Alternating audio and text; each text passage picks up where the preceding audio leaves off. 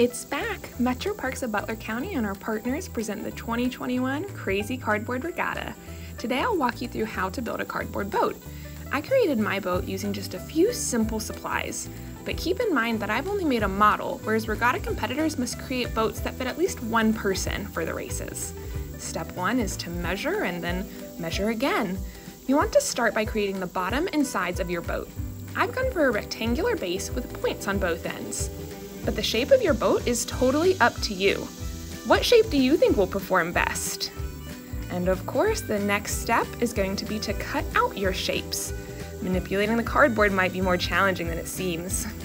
For my boat, I chose to double layer the bottom by cutting out 2 pieces and connecting them with tape around the seams. Regatta rules state that tapes or other adhesives may be used only at the seams, not as a wrap, so be cautious of this.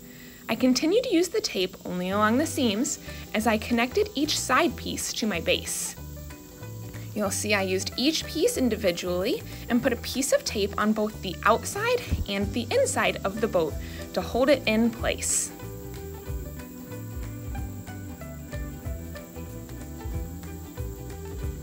And here is the finished product of that process. Tape only along the seams. But it won't do to have wobbly sides on your boat. So again, just along the seams, I've used tape on the inside and outside to connect each of those together. And with that, we have a boat. Now, a basic boat is all you need to be successful in the race, but I think we can add a little bit of pizzazz. Using water-soluble materials like cardboard or other forms of paper, I've added a little something there. What do you think this boat will become? Adding a few more decorations and we have a duck. Now our duck is missing a little bit of paint. As you paint your boat, here's my setup here. Be sure to use 1 part paint and be aware of how your paint may affect the environment. Many paints leave oils or residues behind in the water, and washable or tempera paints may wash right off your boat. Ensure that you're not using any types of metals, either for structure or binding. You want to make sure your boaters are safe. Also make sure that there's no use of styrofoams or other flotation devices that would give your boat an unfair advantage, or you may be disqualified.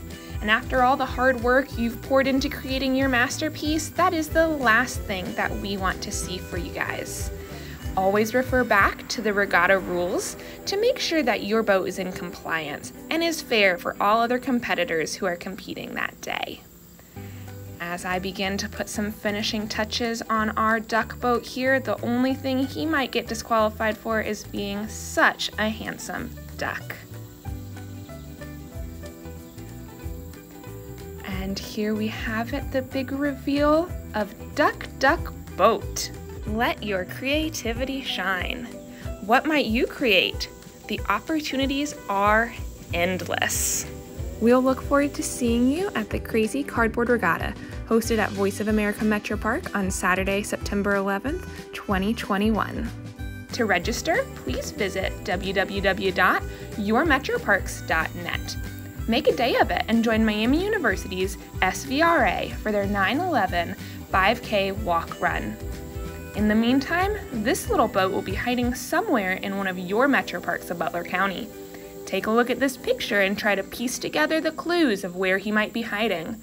If you can find him, snap a selfie with him and share it on social media with hashtag #CrazyCardboardRegatta. You can also email your photo to programs@yourmetroparks.net to be entered into a drawing to win a free boat registration. Are you up to the challenge? Give it a try, and we'll see you all on Saturday, September 11th for the Crazy Cardboard Regatta.